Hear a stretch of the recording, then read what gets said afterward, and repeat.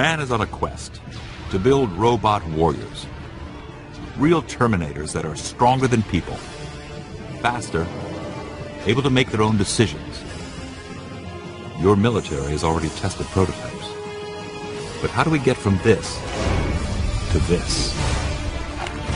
The future of robots in my mind is to completely revamp the way we think about battle. They should be able to pick up 200-pound weights hundreds of times and not even be able to notice it. This series investigates how the impossible is becoming possible and what it might mean in the future. At what point do we give the ability to make a kill decision to a machine? Self-replicating robots could lead to the end of the human race. Are you happy with this?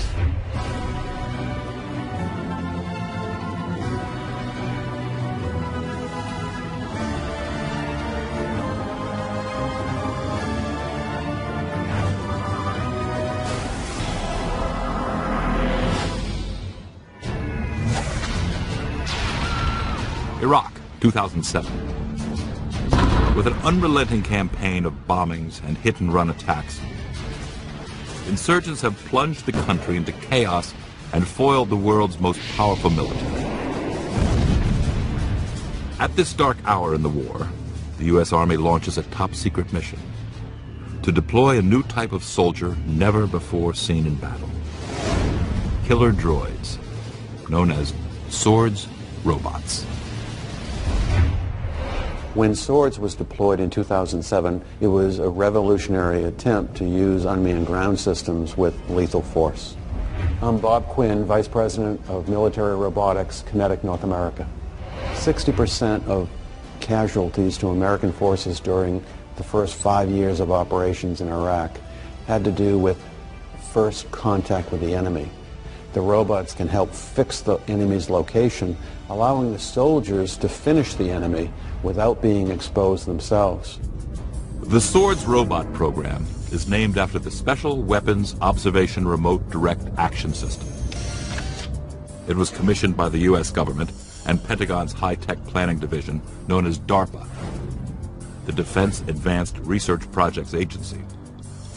DARPA's mission: keep U.S. military technology ahead of our enemies. They've been the force behind such previous military advances as the M16 assault rifle, the stealth fighter jet, and the internet. DARPA's role is to be visionary, to look at the way things are currently done, and to think outside of that box. Just what is required to perfect real Terminators? That's Impossible has assembled a to-do list. To be combat ready, they would have to mimic the human body. See, walk upstairs, even climb like a person, and be able to think, at least enough to distinguish enemy from friend, and make decisions. Another key: they would be expendable.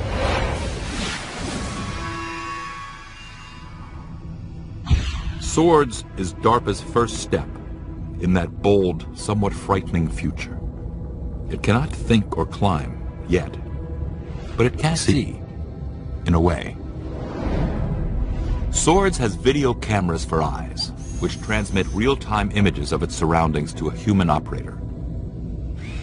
It's radio-controlled, using 2 joysticks, one for movement, the other for firing weapons. All an operator has to do is pick their target, lock the weapon system in, and shoot. In the classified Iraq operation, the 3 Swords robots were trucked in by an armored vehicle as part of the Army's 3rd Infantry Division. Each robot was armed with an M249 light machine gun. They were positioned in strategic locations outside Baghdad. Taking cover a few hundred yards away, the soldier assigned to operate each robot using a joystick waited for the command to open fire. Reportedly, that's when something went wrong. Recently, a story emerged suggesting that a Swords combat robot had swiveled its guns towards friendly troops, prompting it to be withdrawn from Iraq. I'm Nick Pope. I worked for 21 years at the British Ministry of Defence. And there is huge controversy about this. There are different stories being bandied around, all sorts of rumors and denials.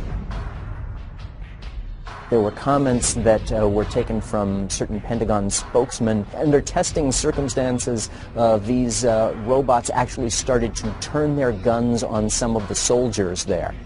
I'm John Rennie, Editor-in-Chief of Scientific American. Everybody involved is saying that that is not at all what did happen. Kinetic, the manufacturer of swords, opened its headquarters and provided exclusive access to its latest battlebot called Mars. It's similar to swords and a window into how both work. Mars is more heavily armed than swords, packing an M240 machine gun, 50 caliber M82 sniper rifle, and a 40mm grenade launcher. A Terminator on treads. Like swords, it's sent into battle by wireless remote control. Lead designer Dan DeGuire has agreed to demonstrate it for the first time on television. It's basically a teleoperated system where proportional joysticks move the joystick with proportional command, and it commands the robot and sends it on its way. Right now facing us is a backup camera, and you can see it in this corner screen, and any one of these can be pulled up to full view. We have a drive camera going forward, we have a weapon sighting camera, and then we have a pan-tilt camera for situational awareness. In all locations we know the signal strength, how well is the communications, and we know where it is in lat and long, so we have GPS on that robot and it's reporting back its position. On top of it, it has a rotating turret that will rotate 360 degrees independent of the chassis. The turret rotates at up to 150 degrees per second. It has an elevation capability of -20 to +60 degrees. This is the very beginning of a revolution in how future systems and future wars may be fought. It's one thing to let machines be attacking people when we're controlling them. It's another one to put machines onto a battlefield and let them exercise their own judgment about who they should be shooting at. At first, there's sort of an optimistic hope that, maybe humans don't have to die in conflict. The issue can be resolved by something mechanical. And I think, as time wore on and that fantasy evolved, you saw this vision of first optimism that robots could be something better than people, and then turning to pessimism and almost fear that robots could be our destruction. Today, our robot fantasies are filled with haunting visions of a robot race turning on mankind. But it wasn't always that way. Man's obsession with robots dates back 500 years to the Renaissance and one of the greatest minds to ever live. Leonardo da Vinci had a wonderful apparatus that was mechanically programmable, and it was used in demonstrations that would roll out on a stage and turn. So this idea that you could have automatons that you could program, that they would do some task, has been around for a long time. The term robot found its way into popular culture in 1921 in the wake of World War I and its mechanized horrors. There was a play in 1921 called Rowson's Universal Robots by a Czech playwright, Karel Čapek. He coined the phrase robot, which comes from a Czech word for forced labor. In a way, it was the template for a lot of the robot uprising stories that have occurred since then. In his story, the robots eventually actually destroy everybody, the entire human race except for one man. So the tale's pretty bleak. Even with this bleak outlook, man continued on his quest to develop robot warriors. The first to see battle was a suicide robot that could crawl, tethered to the end of a remote-control leash. The world's first robotic soldier was the German Goliath, a sort of mini tank developed in the Second World War. An operator controlled it through a cable and then aimed it at targets such as pillboxes and buildings, and it then carried an explosive charge which was detonated. The Goliath was basically a bomb on treads, 4 feet long, 2 feet wide, and 1 foot tall. It was designed as a single-use weapon. To attack, 130 pounds of explosives were packed inside the robot. Then the gasoline engine was turned on, and Goliath was steered remotely towards its target using a joystick control box attached to the robot by a triple-strand telephone cable. The Goliath was effectively a sort of remote-controlled mine. It had a little motor, the operator used a cable, the thing was pointed, aimed, and then detonated. The first Goliath saw action in the spring of 1942, and by the time the Second World War ended, more than 7,500 of them rolled off the assembly line. The face of battle had been changed forever. All subsequent robotic devices of this sort have their roots in the Goliath program. Everything since then has effectively evolved from Goliath. 60 years later, another robot saw battle, and it too was remotely controlled. Only this robot had wings and could fly. Like Goliath, it was expendable, a key to developing real Terminators. It bore the ominous name Predator UAV, Unmanned Aerial Vehicle. About the size of a school bus, the Predator is a very complex remote-controlled plane. It's linked by military satellite to a ground-based command center miles away from the battlefield. From here, a pilot using a joystick and a high-powered video camera maneuvers this half-ton flying robot. The Predator was first put into service back in 1995 in the Balkan conflicts in Bosnia and Kosovo. At that point, it was used purely for reconnaissance, and it would survey the battlefields and give the U.S. military an idea of what was happening there. By 2000, the Air Force was exploring ways to use the UAV in a more aggressive strike role. The Predator really came to prominence in the Afghan war in the hunt for Osama bin Laden. The plan was developed to try to outfit it with new Hellfire missiles. It could launch those from altitude and attack bin Laden without ever being seen. There was a growing concern within the CIA about the threat he posed. Dubbed Afghan Eyes, the goal of this secret mission was to use a UAV to find bin Laden and take him out. Dr. Bruce Borup is a retired U.S. Army Airborne Ranger and former Battalion Air Operations Officer. He is also one of DARPA's leading developers of robot warriors. In September 2000, the CIA conducted a number of tests with the Predator, using it as a reconnaissance vehicle to try and locate Osama bin Laden. In fact, the first two videos did take pictures of a tall man in white robes surrounded by a guard detail, which analysts later described as probably bin Laden. In October 2000, the test Predator crashes. The program will stay grounded for a year. If circumstances were slightly different, the world's most wanted criminal might have been killed by a robot warrior. There were delays in arming the Predator. There's a lot of issues involved. Who controls the Predator as a weapons platform? What are the rules of engagement? There were also some issues about whether or not host countries would allow the Predator to fly with missiles. The Predator would not fly again until after 9/11. But when it finally returned to the air, the UAV was armed with Hellfire missiles. A first look at robotic warfare of the future. The Predator flying at 10,000 feet is very silent. The Hellfire is supersonic. You combine those two and there's almost no warning of an attack. This video shows the deadly accuracy of one of these flying robots taking out a battle tank.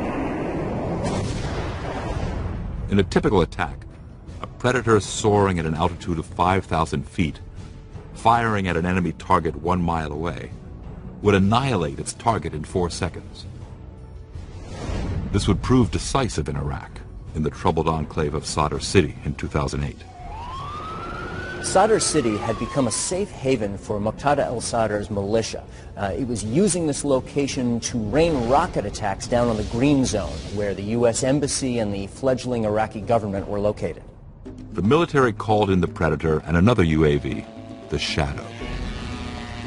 The Shadow helped get to reconnaissance and identify the locations where some of the militia members were located. That information was then fed to the predator, which then used that to target where it should send its missiles. Death in the blink of an eye, and the predator is not yet a thinking Terminator. It doesn't make its own decisions. But that is coming as the impossible becomes possible in our time.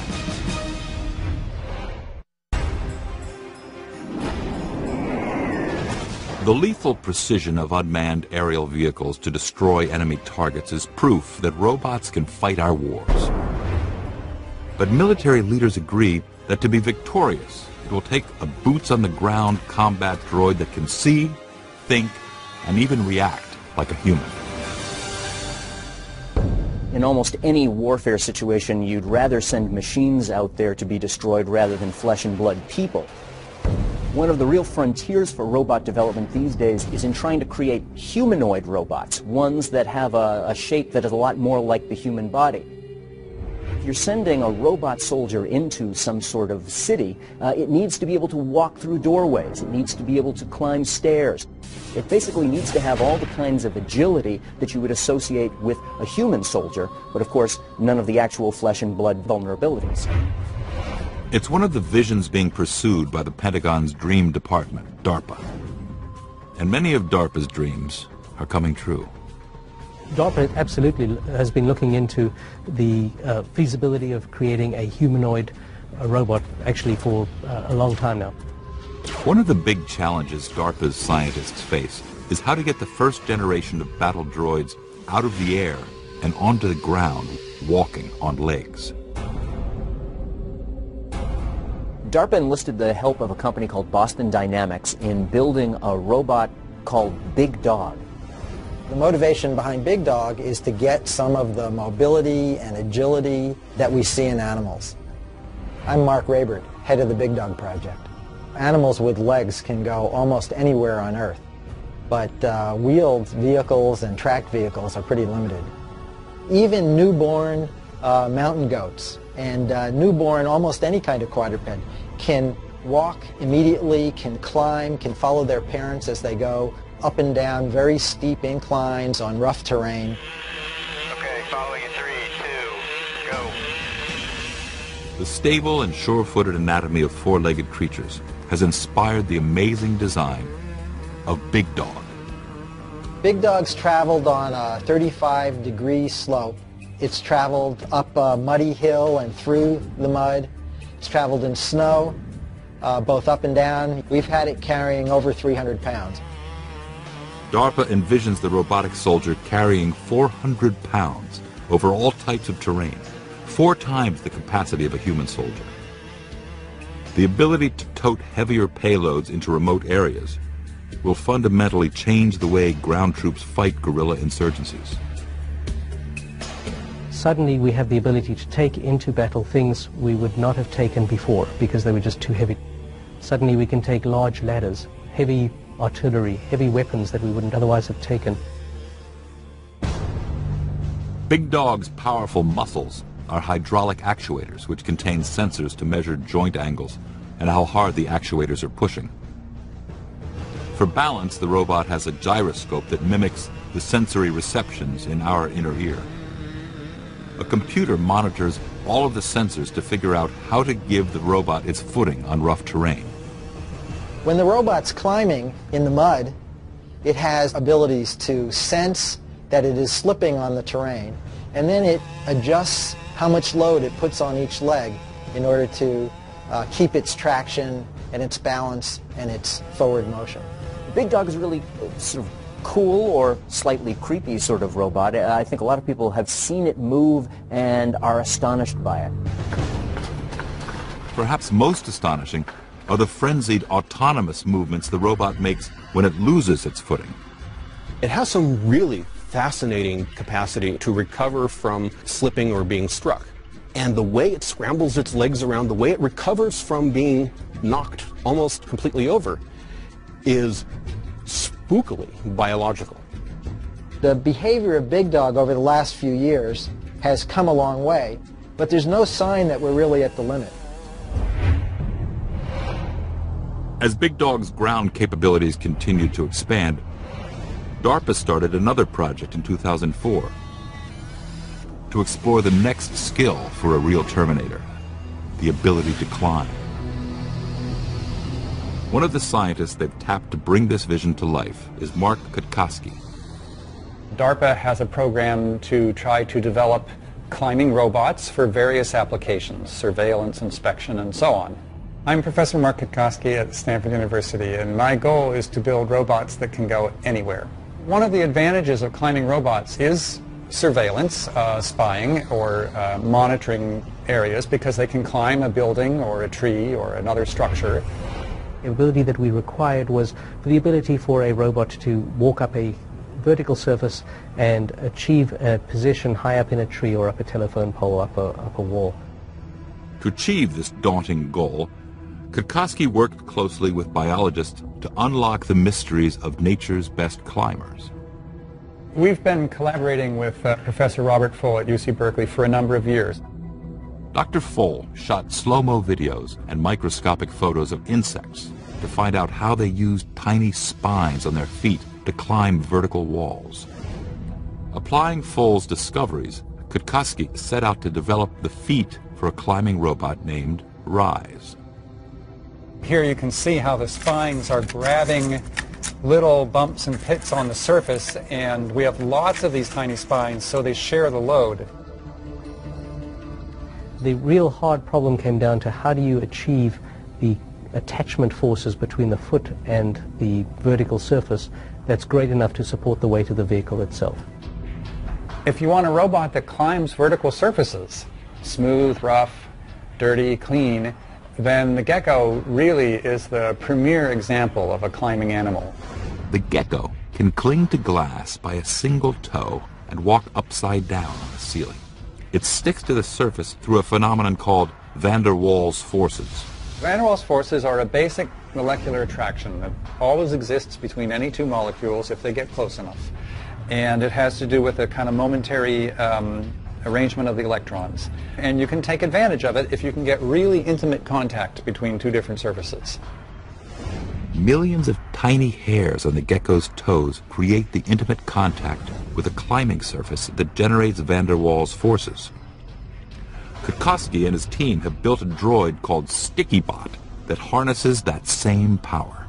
It is basically our attempt to take the principles that we've learned from how geckos climb and apply those to a robot that also uses van der Waals force to climb vertical surfaces. The secret to StickyBot is in the adhesive pads that are on its toes.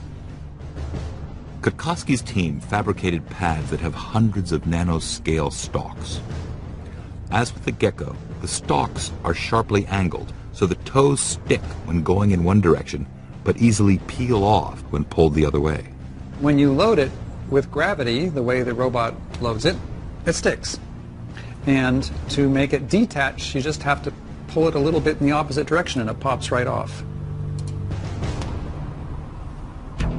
Now imagine troops of real Terminators climbing up the side of a building, spying on the enemy, and waiting for that moment to attack.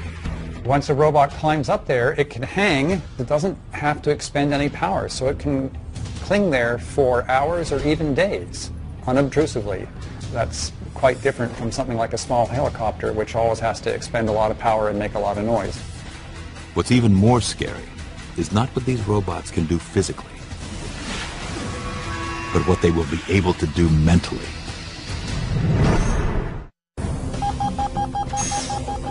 Trusting robots with lethal decision-making will require a leap in technology. For now, the military is focused on making human soldiers stronger, like a kind of cyborg. They would be deadly, but unlike Terminators in the iconic films, wouldn't decide mankind's fate in a nanosecond. When I first saw the original Terminator movie back in 1984, I was completely taken with it, as I think most people were. I'm Michael Ferris, a screenwriter on Terminator 3 and 4. Just the whole idea of a unstoppable killing machine was so riveting. I think the Terminator movies have really spoken to an innate fear that we have of technology run amok in general. DARPA has recruited scientists at the robotics firm Berkeley Bionics to re-engineer the foot soldier and give it superhuman strength. The revolutionary result is the Hulk, a robotic exoskeleton for the human body. The Hulk, or Human Universal Load Carrier, is what it stands for. It's essentially a wearable robot. It takes a load from a person that would be carried in a backpack or in a vest, and it brings that load down to the ground through the exoskeleton structure and to the exoskeleton feet without going through the person. The exoskeleton can help a soldier carry more and new equipment into the field. So things that they haven't been able to do in the past, like for instance, a single soldier mortar team, a single soldier machine gun crew. These weapons now are carried by multiple soldiers. They could essentially be carried by a single soldier with a device like this. Since the wearer barely feels the load, he doesn't burn a lot of energy, so he can hike great distances with minimal effort. Here he's carrying 100 pounds and barely breaking a sweat. Sometimes it's considered a force multiplier in a sense, because exoskeletons can make each soldier be able to carry more and carry it further, so you could actually fight the same conflict with less soldiers potentially if you had the devices. An onboard microcomputer enables the exoskeleton to mirror the wearer's movements. Just how the Hulk senses a person's intended movements is secret, but lead mechanical designer Russ Angold can reveal where the Hulk gets its muscle. The Hulk has a computer system on board. This is the GUI right here. I can feed it some information about how much I weigh, the payload I'm carrying, and through that I put those inputs in. The machine has sensors in the feet that sense what I'm doing, and then there's sensors throughout the machine. So when I do moves, it reacts to those moves. So I don't have to do any other inputs once I've put in those initial settings. It's a totally reactive control scheme. So whatever I do, it reacts instantly to that move. I just do what I want to do and the exo reacts. Preliminary tests show we can reduce oxygen consumption up to 15%. The more we can reduce oxygen consumption while wearing the device, the less tired the user's going to get, the farther they'll be able to go, and the fresher they'll be when they get to where they're going. The plan is that they should be able to, for example, pick up 200-pound weights hundreds of times and not even be able to notice it. They would be able to march all day and yet exercise very little of their own muscle power to do it.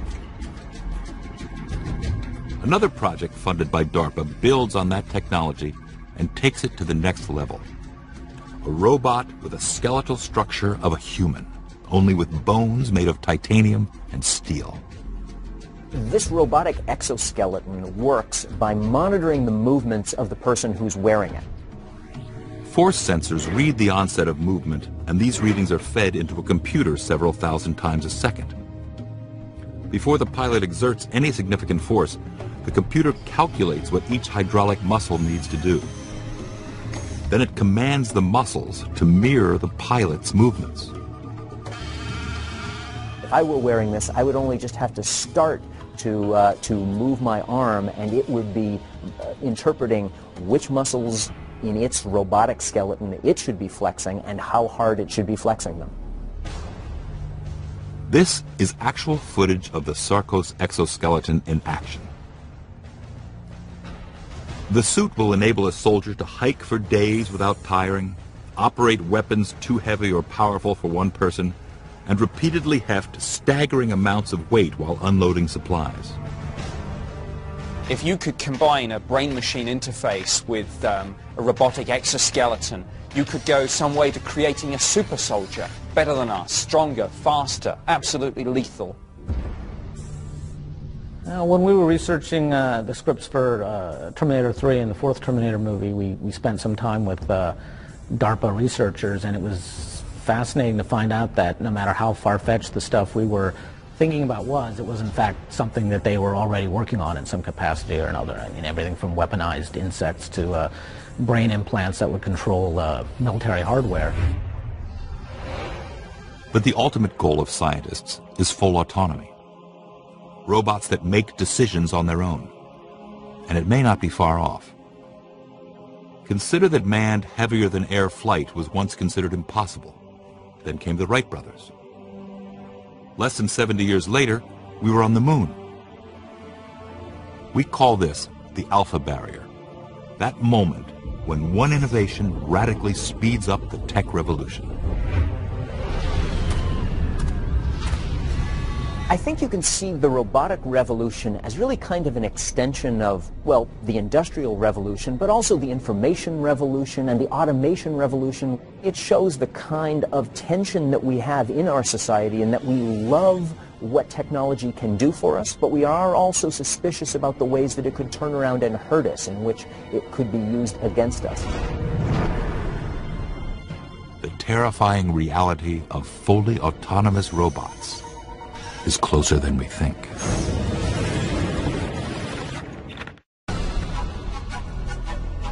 Until scientists can create free-thinking robots, robots with brains, these mechanized warriors will remain under our control. But the day of independent killing machines may be approaching.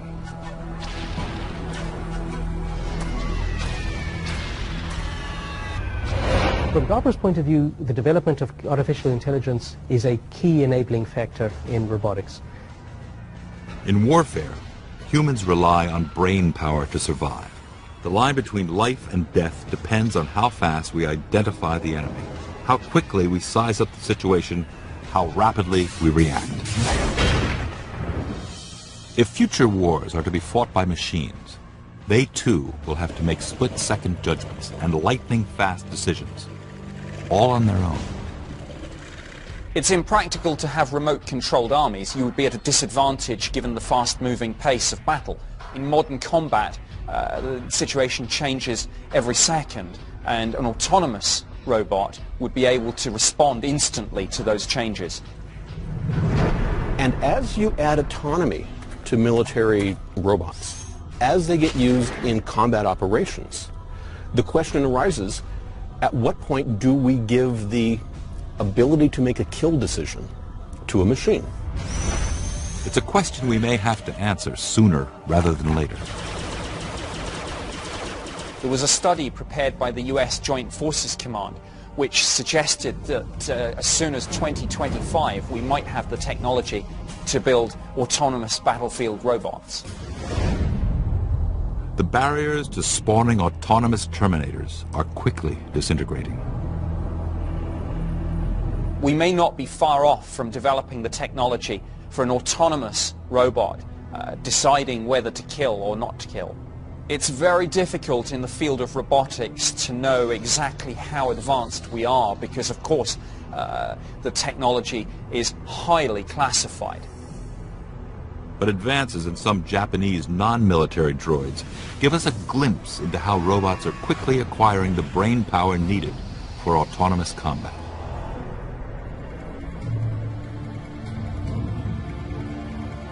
The Japanese computer firm Fujitsu has developed a series of robots called Hope, which are able to learn movements the same way humans do.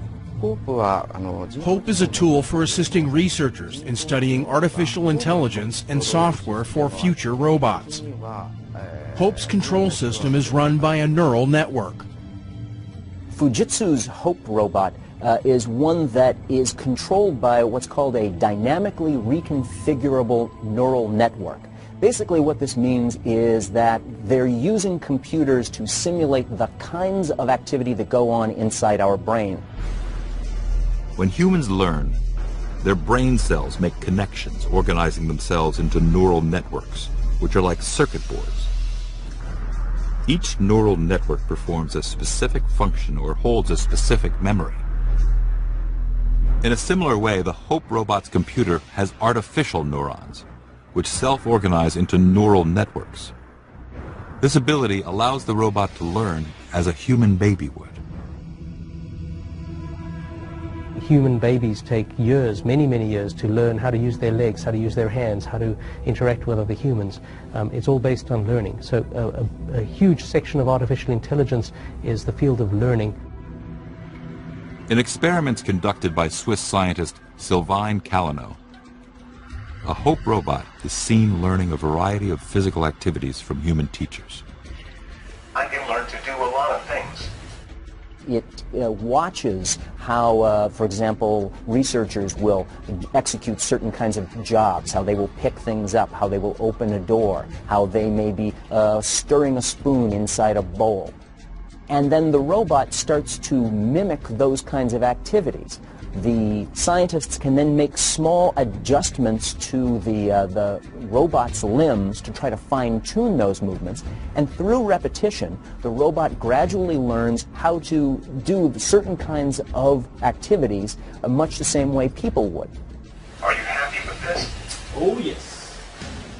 As artificial neural networks become more sophisticated, they will empower robots to do more and more things on their own.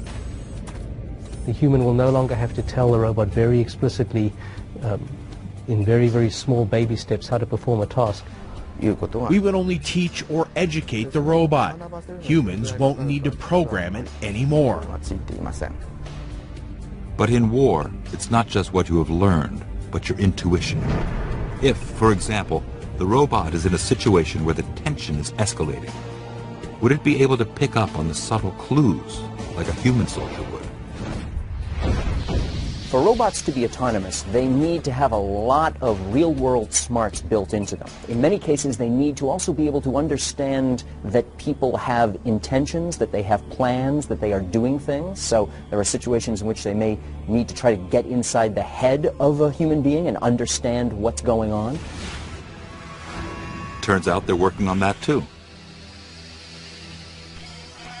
What's really amazing is that these days you now actually have robots that are starting to be programmed to understand that what people want may not really be always what they're expressing. That in fact people may be thinking one thing and actually acting another way. One of the more uncanny examples of these socially intelligent robots is Robosuke, born in the Kobayashi lab at Japan's Waseda University. Robosuke converses naturally with humans using both verbal and non-verbal communication. The robot needs several levels of technology to have a conversation with us. My name is Fujii. I'm an associate professor at Waseda University. I invented a conversation robot, Robosuke. One of the basic level functions, as you can see on screen, is that the robot detects a human and recognizes whom it's talking to. We call the function personal recognition. Even more remarkable, the robot can recognize head gestures to interpret the attitude of the person it's talking to. Whenever human beings are communicating, no matter what they're saying, there's also an undercurrent of emotion, and it's also being expressed, whether we realize it or not. Robosuke interprets a nod as a positive attitude, and a tilt or shake of the head as negative attitude. More amazing still, the robot can also read a person's state of mind by their tone of voice. The Robosuke robot is programmed to be able to listen to tones of voice that people are using and to be able to interpret those in such a way to know whether or not there's some kind of deception of whether or not they are saying one thing but really want something else. Bye-bye. Bye-bye. Robosuke is a tool for non-military research, but such human-like powers of perception would be useful in military robots. They would be able to read potentially hostile body language or someone who is lying and react. And the possibilities could veer even further into the realm of the fantastic. What we won't know is the extent to which a robot, when it becomes sufficiently sophisticated and autonomous, actually crosses the line and becomes self-aware and alive.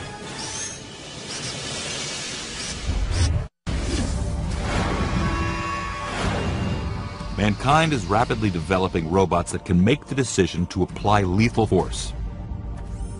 And when that moment comes, when robots can decide who and when to kill, it will bring about a power shift in which autonomous Terminators will be fighting our wars.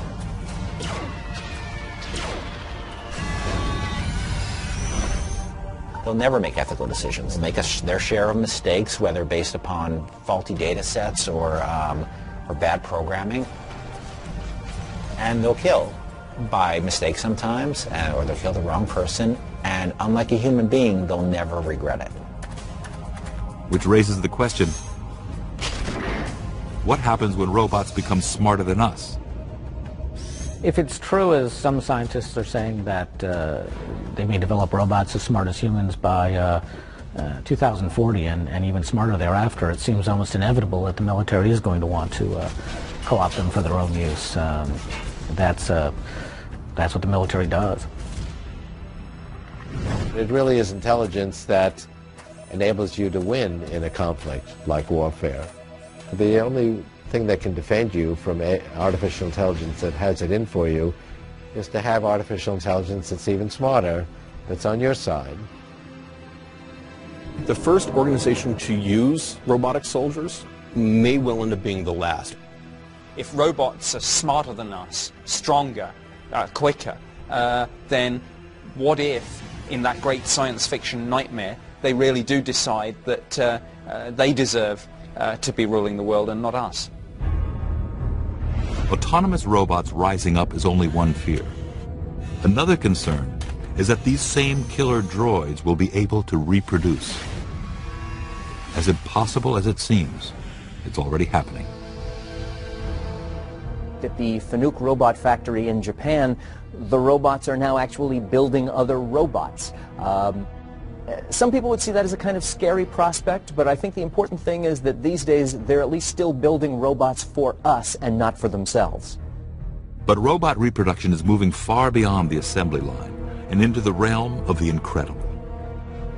To create self-replicating droids, scientists are investigating the idea of making robots out of thousands of identical nano-scale robots.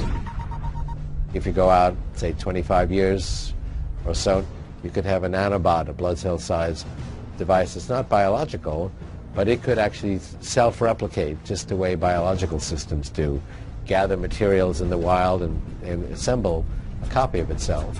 And that could be very destructive because it could then multiply the same way disease elements do. These micro-machines would be the equivalent of the biomolecules that are building blocks of all living creatures. In the same way that our bodies are made up of different organs that are in turn made up of different cells, and those are made up of smaller subcellular units, there are ideas that maybe we could someday have robots that assemble themselves out of lots of different specialized components. We are very quickly moving into a world where the capacity for sophisticated machines to make duplicates of themselves, that's probably within a generation. And that will more fundamentally reshape society and how we relate to each other than nearly any development in the past century. Being able to regenerate your troops in the midst of battle is obviously an appealing notion, but it also seems like a scenario that has a lot of potential for running amok, a la the Sorcerer's Apprentice. Self-replicating robots, particularly if they're armed, do perhaps represent a threat which ultimately, speaking, could lead to the end of the human race. Robots with superhuman strength, speed, intelligence, and the ability to think and kill on their own. Once real Terminators charge onto the battlefield, the consequences of that revolution are impossible to predict. The gradual encroachment, high-tech weaponry that distances us from the realities of warfare could theoretically eventually take the planet to a scenario that's not unlike that in the Terminator film.